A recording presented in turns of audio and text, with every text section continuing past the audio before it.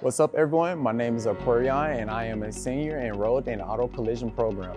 Let's get to the latest news.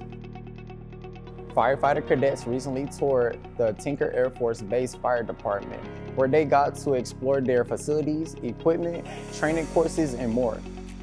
They also learned more about career opportunities and the importance of a fire department stationed on a military base. And over at the STEM Academy, 5 biomed and 4 pre-nursing students teams competed in preliminary virtual Anatomage tournaments on Tuesday and Wednesday against 10 different districts from across the state.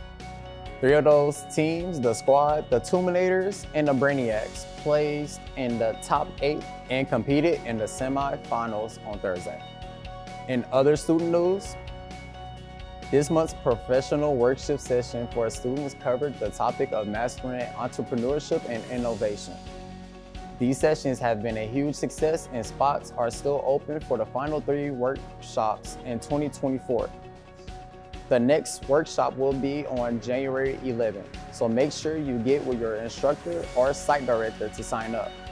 Next week is our last week before the holiday break. And I don't know about you, but I'm ready to ring in a new year with new opportunities.